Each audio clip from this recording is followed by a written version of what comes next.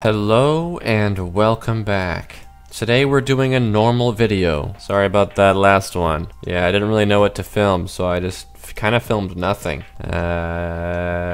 Anyway, today we're playing on a world I got off of Steam Workshop called the World of Vrendaland, otherwise known as Friendsland. So maybe this is pronounced kind of like Friendaland. I don't know. But it was made by this person. Thanks for the map. I want to make sure I gave credit for it because it is a lovely map and it's a good size. We're gonna have 6 kingdoms fight. That's 2 of each race. What? What do you mean there's another race we're not including? You're imagining that. There's no race there. There's only 3 races in this game. There couldn't possibly be a 4th one named the Orcs that's way too OP that always wins whenever we include them, thus making the video no fun to watch because it's the same ending every time. That's silly. How could you think that? So we're gonna do 2 humans, 2 elves, and 2 dwarves. We're gonna spread them out as best we can, and we're gonna see what they do. Now I wanna overview what we've got going on here. This map is full of resources. It is packed with resources. We got areas that are just a ton of stone surrounding the mountains. We got areas that are a bunch of silver. We got areas that are stone and silver. We got a bunch of gold right here. The most notable has got to be this streak of adamantine up here. Looks like there's 3 big chunks of it. Then we got a bunch of ore up here, all the way up.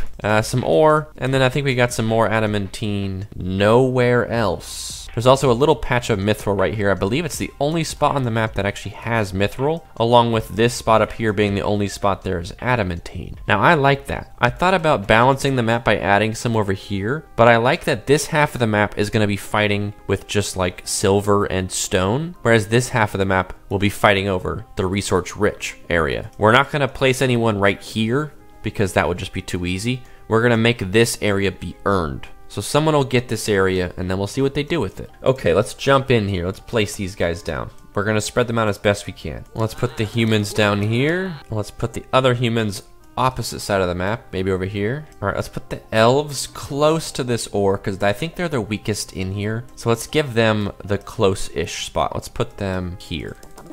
So they got a ton of ore to work with. Hopefully that'll be enough to kind of give them a little boost. And then they are right at the beginning of all the adamantine. So hopefully they'll move this way. But they're also going to be competing with the dwarves on the opposite side. So we're going to put these dwarves up here in the mountains. Okay, looking good. The other kingdom of dwarves is going to be down here.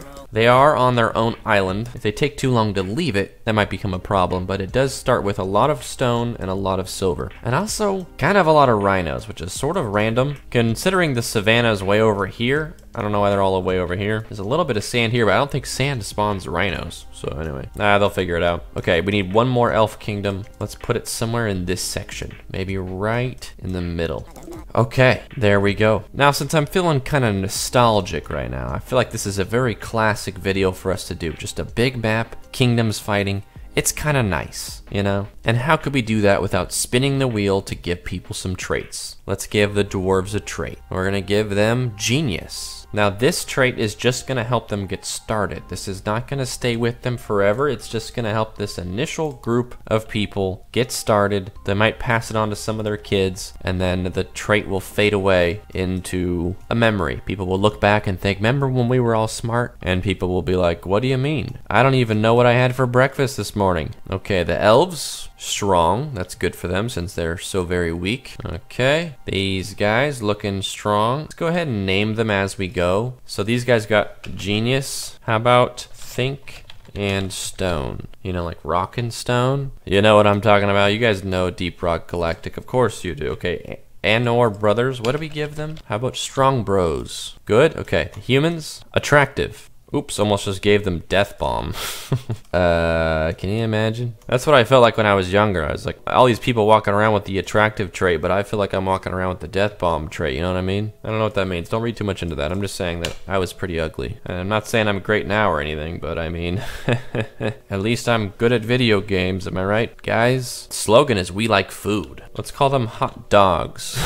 Yeah, get it? Because like hot dogs, and then they're also attractive, like they're hot. Yeah, I don't know, man. Okay, elves. Looks like they're gonna get lucky. Let's go Oh, luck. How about that? I didn't want to do anything too crazy for traits. I put like 3 good ones and 3 like also kind of good ones, but not as good. They're pretty much all positive, and they will make the bigger difference. But I like that it gives them a little bit of personality. Okay, dwarves are getting greedy, which means humans get ambitious. Okay, dwarves get greedy, which means we call them greedy cog. Yeah, greedy cog. Let's spell it like that, like it's supposed to be spelled. Okay, humans get ambitious, and that starts us off. Holy Maboe, forged by honesty. Let's just call them goals. Yeah, it's good to have goals and ambitions. Looks like the dwarves are missing a guy. Let's go ahead and just boop, make that all nice and even. Okay, cool. We are ready to go. Goals down here has a lot of land. It's a little bit crowded, but it's a lot of good land. They got some ore, mostly stone, so not a lot of resources for them, but it looks like they got a little lucky, and some rocks have popped up over here, including 2 adamantine ones, so that's kind of nice. Hopefully they make it up to the beach up here before it's too late. They are connected to the mainland by this one little tiny spot here, so they can get through to this main area, which is connected to a lot of these other areas, so they're kind of part of the mainland. Unlike the dwarves over here, who, while they do have a pretty good sized island, they will have to take a boat to connect themselves to the rest of the world. Now, if they take their time and say stay out of the conflict, they could potentially just capture this island, take all this stone, capture this island, take all this stone, I don't know, make lemonade. I mean, I hope not. That doesn't sound very nice to me. That seems kind of rude. Maybe go down here, take over Lemon Island. It's not a great island, but you know, when life gives you lemons. And then they got this sort of banana-shaped island here, and this little guy that, you know, maybe they could just be like the island people. If they can stay out of the conflict because they're not on the same land, people will just not even know they're there, and they can just get stronger. Although the rhinos are giving them some trouble starting out here, but you know, whatever, they'll figure it out. Oluk is in a great spot. It's just a matter of how quickly they realize that, because their starting area is great, just a nice big plot of grass plains, but they do have to cross the desert and the swamp, and if they do, there's a ton of silver, gold, stone, more gold, and if they go far enough, they could reach this mithril up here. I think that this adamantine is going to be a little out of reach for them. I think the dwarves are going to kind of block it off pretty quick here. Looks like they're already getting to this first patch, which is going to be huge for them. And then the elves hopefully are doing the same thing. Yes, look at that. They moved straight west and they're taking it. So these two people are going to be rivals for sure. They're both marching along a line of adamantine, and they're going to meet in the middle, I tell you what, over the big chunk. So that'll be really interesting to watch. These strong bros over here have a ton of ore to work with as well, whereas I feel like this is not that much. Well, it's a lot, but it won't last them forever. Up here we got the hot dogs. They got a pretty okay starting spot. They do have the attractive trait, which is one of the better ones, and they got a good amount of like nice land, but it's gonna be tough for them once they need to expand, I think, because where are they gonna go? This way? If they can get to this ore, that would be good, but then they're gonna have to go up against the adamantine Chad elves, both strong and armored to the smithereens with this crazy looking ore. But I think they can make it work. And then last but not least, the what? The dwarves are dead? Well, they were at 30 a second ago. What happened? There's no way the rhinos killed them. This rhino's got 10 kills. This rhino's got 9 kills. Dude, why were they unable to kill the rhinos? Alright, well, rules are rules. They're done. I guess if this island is too tough to live on, someone will have to come up here later when they're stronger enough to conquer the buffaloes and rhinos that roam these lands. I definitely thought the center would be safe, but I guess the rhinos just kind of kept moving their way further and further, so I don't know, man. All right, well, there's one down. Hopefully you weren't rooting for those guys, because they're already dead. But it does free up this section of the map, this island as well, which no one is on currently, and then now this. So this is all 5 of these kingdoms are on the same land. They can all reach each other physically, but they all have the access to all these islands. So maybe that kind of makes it more fair to have everyone on the same land with the option to leave. Oh, Strong Bros and Think and Stone, the rivals we predicted, fighting over the ore. Looks like they both ran out. The dwarves used up all of their adamantine with the exception of a few rocks, and the elves have done the same, and now there's all this in the middle, and they have found reasons to fight each other. They don't have the ability to smelt that ore yet, I don't believe, so they're probably not using it. Yeah, they got copper weapons still, but it motivates them to figure out how to use it, and then when they do, it's all over. But right now they're probably just stockpiling it. Oh yeah, this village has 59. How about you guys? How you doing? 14 and 33. Cool. Alright, the Strong Bros have like 80 population on the dwarves here. Now this looks like a very one-sided battle because the elves are so much bigger and have more of the ore, but the elves are so weak that it does take a lot for them to beat anyone in a fight. So we'll see how much the strong trait helps them, because some of them still do have it. So I mean, this could be the end for the dwarves, but I don't know. I feel like they still have a chance because the dwarves are beefier. So if they do it right, I think they'll be okay. Anyone else at war? No one yet. Hot dogs are still chilling. That looks like they're about to hit the edge of their land. I would be pretty relieved if I was them that these two people got in war, because then it's like, hey, maybe someone will just destroy the elves and we can just take all this ore for ourselves. Not a bad gig if you ask me. They're out here just living their lives, waiting for their chance to take the land. They don't even have to fight for it. It'll free itself up for them. We got 190 to 150, so the dwarves population has gone up a little bit and the elves is actually going down, so I think that the dwarves are gonna be able to put up a fight. We'll see who wins this war. Oh, Luck down here I believe is the biggest kingdom right now. Yeah, they're right in the center, and like I said earlier, they kind of have a lot of bad land, but they have a lot of quantity, and if they spread out properly, they'll be able to get a lot of resources, but it'll be hard to defend themselves when they do get attacked because they're so spread out. So if Goals down here beefs up an army pretty quick and attacks them, I feel like they could wipe them out. But these elves definitely have a chance to build a pretty strong force before then. They just got to get all the way down here. Look at all that.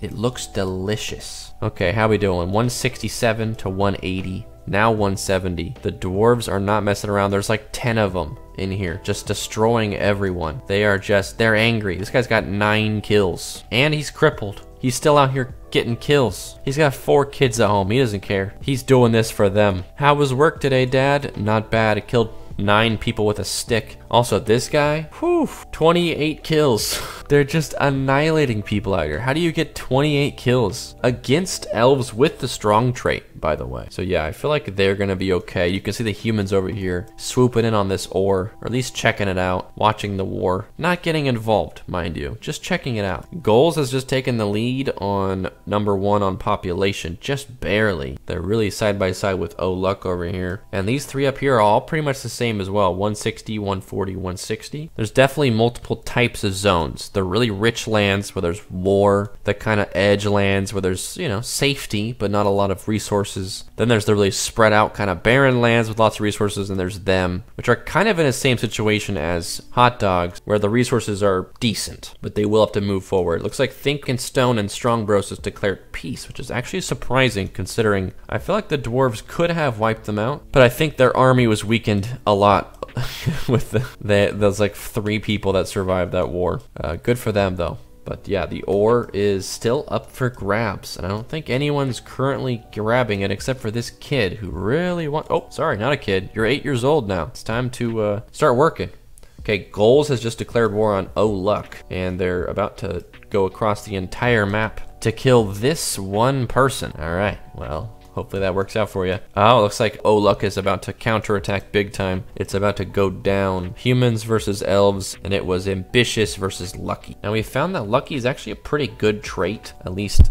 Maybe it's just, I don't know how good it actually is, but our last video that we did traits in, the lucky people like went from being last place to first place somehow.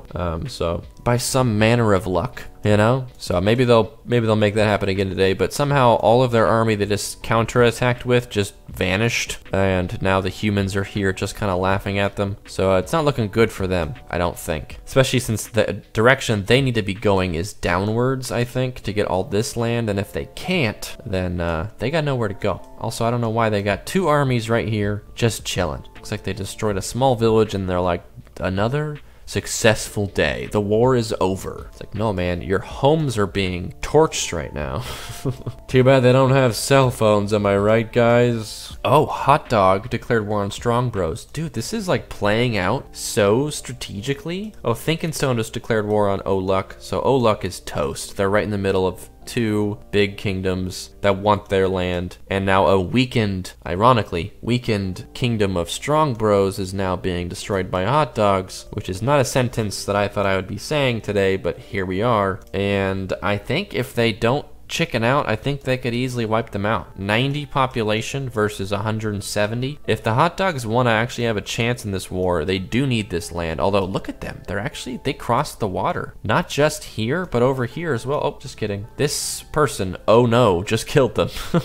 Okay, yeah, strong bros are pissed off, dude. They're not going to let this happen without a fight. But yeah, the hot dogs have made it to a different island, and it's a good one, too. Tons of stone. Blessings biome. You know, some rhinos here and there, but it looks like mostly bunnies. You can handle a bunny, right? You'll be fine. But yeah, I think we're going to see a kingdom get wiped out here pretty soon, and I think it's going to be strong bros first, but if the dwarves up here use these armies, then it might be luck first. Population dropping rapidly. Goals is up to 500 population, which is a very strong lead. Second place being 260. They have doubled their score, which is crazy because their land, like I said, is not that good. They just have a lot of room to spread out, and now they're being aggressive. So, I mean, you know, they're ambitious. I'll say that much. Thinking Stone just declared war on Strong Bros again. I think that's going to probably be it for them because they don't have much left, and now they have two pretty strong kingdoms coming to kill them, and that's not what you want in this situation. I feel bad for all these little guys running around. It's pretty brutal, actually, if you think about it. I know it's a cute little pixely game, but like, we can root for these guys all we want, but they're out here like kind of just obliterating kids, you know, without a second thought. You know, is that really what we should be doing? I know, like, hey, look, don't get me wrong, these are some nice shiny rocks. I want them too. But there's a couple things on my list of things I wouldn't do for these rocks, and pulverizing children is on that list. I tell you what, you gotta have limits, even for shiny rocks that make cool weapons and armor. Okay, I think that's it for these strong bros. And oh, look at that, perfect timing. The elves are getting wiped out in unison. So sweet. I will say, when the strong bros declared war on Thinkin' Stone earlier, I legitimately thought, okay, that's probably gonna be the end for Thinkin' Stone, because the strong bros had the strong trade, of course, and like way more population. But the dwarves turned it around, weakened them, and then I guess the elves were like begging for mercy because they declared peace. And then Hot Dog stepped in and it was like, nah, man, you got to finish the job. And then it looks like now they're fighting each other. Jeez, everyone wants this land. There's not even that much. There's not even that much adamantine left. But I guess, I don't know, you got to stop them before they use too much of it, huh? Crazy. Okay, well, Oluk is gone, of course. Strong Bros are gone. We've got 2 humans and 1 dwarf kingdom left. Half the kingdoms have been eliminated, 1 by rhinos, and the other 2 by being teamed up on by their neighbors. And now I think that the dwarves could wipe out the hot dogs right now, if they really wanted to. I think it's very possible that they just make this happen. Look at that, 228 to 360, and look at these armies they have. My man, I don't want to be going up against these guys at all, especially with what we've seen them do so far. They were absolutely brutal to the strong bros, like teaching them a lesson, even though the elves had so much more population than them. And now the hot dogs are all spread out, and you're gonna have to, it's gonna be a lot of work to get rid of all of them, which is just true. Such a hot dog thing, you know, you buy the 12 pack and you know, you just wanted 1, but you can't, you gotta buy the 12 pack. Okay, goals is at 760, 770 now. They have the perfect situation. They have all this empty land in every direction, and their only 2 remaining opponents are fighting each other over all the resources up here. Like, I mean, it looks like the dwarves are moving down into this land as well, but if I was them, I'd just say, screw it, forget about the hot dogs, take this land, block off goals down here, and then deal with all this. I mean, if you can do both, then cool. But I think that they're wasting a lot of time eliminating an otherwise not that big of a threat kingdom, or at least not a threat anymore. And the real threat grows 800 population to 450 to 120. Now, something I can see happening is the goals working their way up, kind of taking this area, right? Taking all this land. You know, you think that's a really bad thing, and it is for the dwarves. But the dwarves also have access to all this land if they destroy the hot dogs. So it could become like a half and half thing where the Thinkin' Stone people have this whole upper region and say this whole island here, and then goals kind of spreads up through here, and then, you know, then they just kind of build their forces from that point on. And who knows who will win in that situation. Are these hot dogs down here? What are you guys doing way down here, dude? They're like, let's attack. This is like the biggest flanking maneuver I've ever seen. These guys guys are stranded halfway across the world trying to attack the army from the backside, and they're not even gonna make it through the village place. Or maybe they'll just destroy the village, and I don't know, maybe the dwarves will pull their armies back. But oh, it looks like they did actually. Where are the dwarf armies right now? Oh, over here? I don't know, man. Looks like they're gonna load up a boat probably. Oh yeah, look, they're sneaking up the coast here. Okay, they're gonna surround them. Wait, no way. The hot dogs are setting up a new camp. The hot dogs are gonna win this thing. I know it. I can feel it. Okay, dwarves 540, humans 900. They're growing at similar rates, despite the dwarves being in a war, but I think that Goals is just being left alone for too long. They've hardly broken a sweat this whole time. They had to fight Luck a little bit earlier, but even then the dwarves came in and finished the job for them. They've just been kind of just chilling, just stockpiling resources and spreading along all the land. And I respect them for it. No way, Think and Stone just made peace with hot dogs. What kind of deal did they make you? Was it mustard? Was it ketchup? Was it relish? It's a little hot dog humor for you. 1,000 population to 580. I feel like, I don't know if they have a plan here, but I need to see it, you know? They gotta bump up the speed a little bit. They gotta start blocking these guys in. Goals, after all this time, has not really made that much progress up into this area, and this is the only section they can come through, is up through this mountain range. And so like Think and Stone could just, oh, there it goes. I was gonna say Think and Stone could just kind of take it over before they get there, and then it would be a really hard thing for them to push through. But I think it's a little too late, and now all the dwarves in this area are all really spread out, and that little squadron of hot dogs actually actually destroyed quite a bit down here. Oh, Goals just declared war on Think and Stone. Okay, fellas, hear me out. Goals and Think and Stone fight it out, okay, for a long time. Most of them die. All the while, hot dogs building their little secret colony over here, getting blessed in the blessed biome, gathering all the materials they can, and then maybe they declare war when everyone's been weakened, you know? Maybe that's what happens. Maybe Hot Dogs wins this thing. I'm gonna say probably not, but I would love to see them put up a fight at the end here. I think Goals is gonna pretty much steamroll the dwarves, but since the dwarves got all that adamantine and mithril, and the humans pretty much just got like what, silver and stone, the equipment wise the humans are way outmatched. So we'll see if that plays a big role in this thing. But like I said earlier, I don't think that they necessarily can use that material yet. Yeah, they've only advanced high enough to do silver, so it'd be quite the situation if they get wiped out before they can actually use the adamantine. Although I noticed the humans were 10 levels higher, and it looks like they're a little more advanced, so if they get a hold of the adamantine, I feel like they'll be able to use it a little bit faster. I don't know, we'll see. The dwarves are definitely doing their best to defend, but the humans are still making a lot of progress, and they're working quickly too. Now, reminder, these guys were the genius trait, and these guys were the ambitious trait, which is really surprising to think that the genius trait, which makes them advance their culture faster, only hit level 30, while the team without the genius trait hit level 40, just because they expanded so much more. So being smart isn't everything. You gotta be ambitious. That's actually kind of profound. Think about that for a second. Smart does not equal success. What equals success is, of course, hot dog. 490 population to 700. Oh, whoa. I didn't realize they were being counterattacked. The dwarves did a lot of damage down here. Okay, well, at least it's not going to be easy for them. Whoa, no way. They destroyed, like, their center, like, capital village. That's crazy. 800 to 500 is still a pretty strong lead by Goals, but the dwarves are putting up a fight. Good for them. You'll love to see it. It's going to be a lot of work, though, for them to stick the landing here, because they're pretty evenly matched. And if they take too long, the dwarves start getting adamantine weapons. Woof, all over, man. GG. The humans are really out here making it happen. Look at this army. Not even that big of an army, but they're just being so quick about it because none of these villages are very defended now, because I think they eliminated all the primary dwarf armies. They got pretty much no defense. Look at here's their army right here. They got one guy with 6 HP. I think he's about to die. Oh wait, no, I'm sorry, we didn't believe in you. You're gonna be just fine. Defend the kingdom. You're the only one left. Think about it. Your village burns around you. You're gonna stand by idly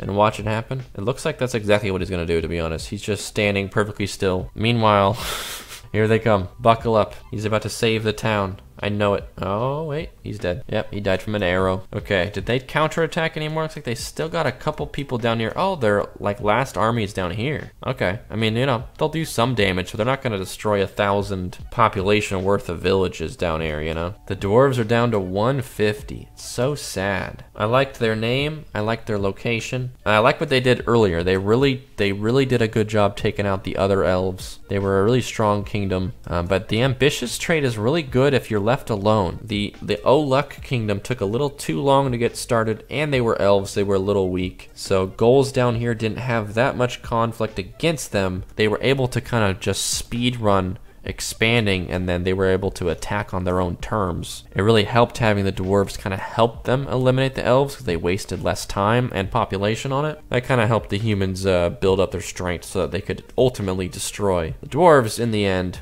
Kind of a betrayal, you know? They kind of worked together and then they were like, thanks for the help, now I'm going to destroy you. And yeah, it looks like probably the end for them. But you know what? I gotta say, they put up a good fight. I think they really did. There was multiple times when I thought they were going to turn it around because they looked like they could have. It was just a little bit too late. And you gotta respect that, you know? And there they go. Thinking Stone is gone, which leaves just hot dogs left against goals. In the bottom left corner, we have goals sitting at 1,500 population and a whole lot of land. And on the top right of the corner, their opponent, hot dogs, with 340 population and, you know, honestly, access to a lot of good land that's now empty. So, I mean, I don't think they can do it. I'll be honest. I do not think they can do it. I don't think they have a chance. But it's not like they don't have options. They're not stuck. Like, they're definitely not done yet. So let's go ahead and crank up the speed and see what plays out here, because this might take a little bit, and it's really just a matter of if goals keeps moving, which it looks like they will. I don't think that's a problem for them. They're very ambitious in that sense. And then the hot dogs, they've kind of just been staying pretty slow growing in like expanding and population. I don't know why their population's struggling so bad. It goes up by 5 and then it goes down by 5. I don't know what's killing them. Maybe they're choking on hot dogs, but they just elected a guy named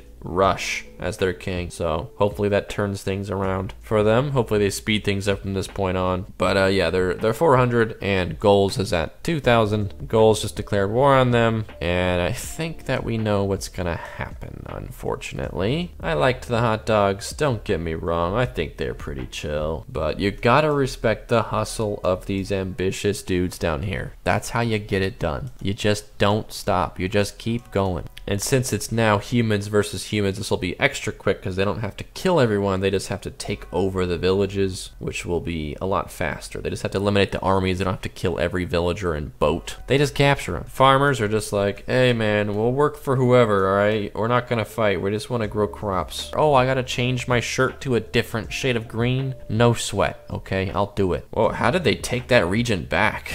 Okay, all right. Joke's on them. The hot dogs have all the adamantine. Can you imagine what a great last stand that would be? Hot dogs backed into a corner, but they've all got full adamantine armor and weapons, and they just destroy goals. Don't mess with the hot dogs. Boom, there's another one down. The final hot dog makes its last stand, and that's it. The hot dogs have been eliminated. Goals sitting at 3,500. Look how much they expanded just during that war with hot dog. They moved all the way up to here. They pretty much own the whole map now. Man, that was pretty ambitious of them. Good for them. Cool, thanks for watching. I enjoy doing these big world ones. Hopefully you guys are doing well today, and I hope to see you in the next video. And yeah, subscribe if you haven't, like the video if you enjoyed it, and let me know your ideas for other future videos. And hopefully that WorldBox update comes out soon, because I need some new content, I tell you what. Okay, thanks for watching. Bye.